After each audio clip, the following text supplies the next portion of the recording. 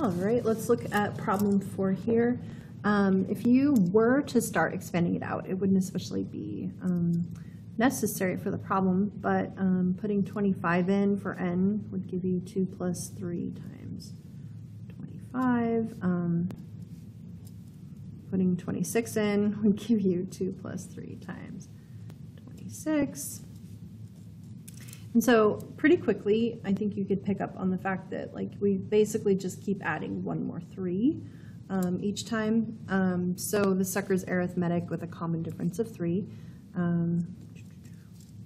So in that case, you could use the sum formula for it. You need to figure out how many terms there are. So if n started at 1 instead of 25, there would have been 125 terms.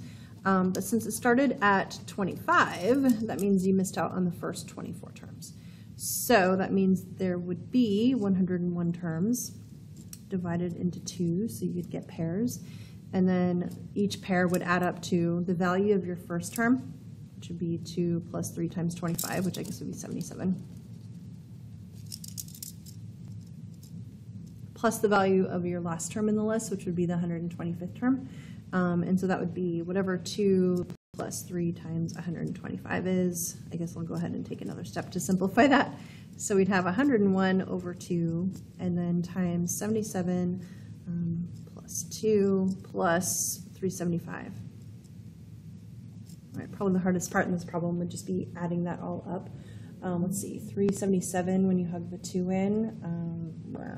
If you add another 7, what is that? 384, and then plus another 7 would be 454, I think.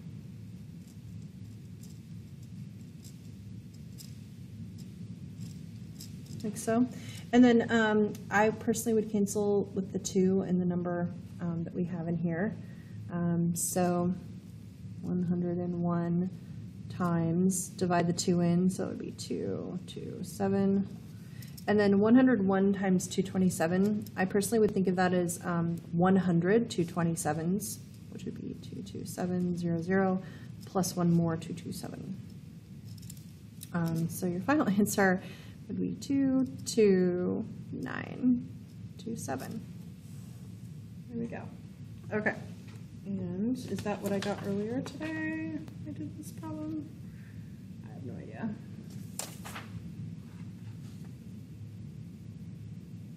Okay.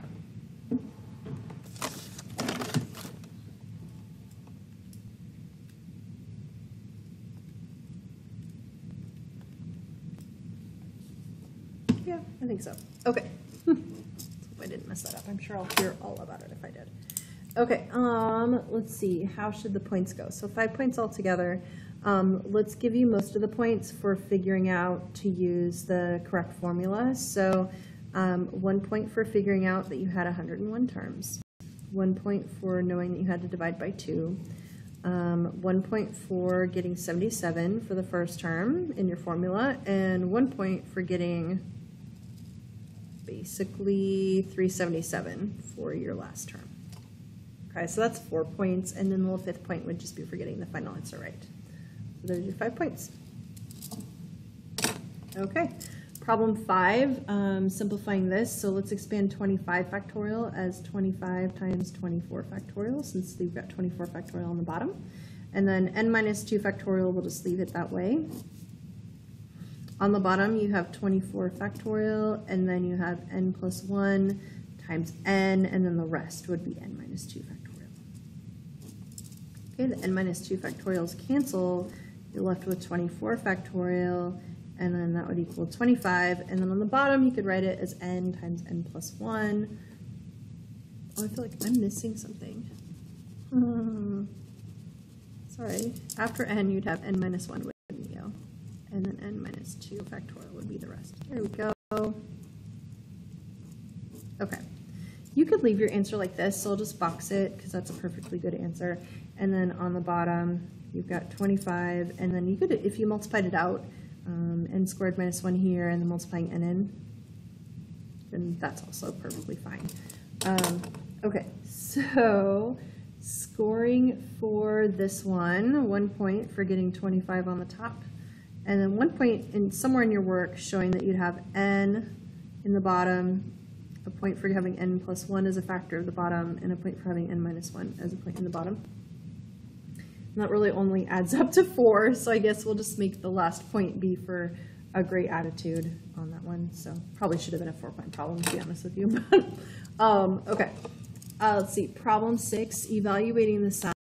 So this is, for problem 6, this is a geometric with a common ratio of 1.5.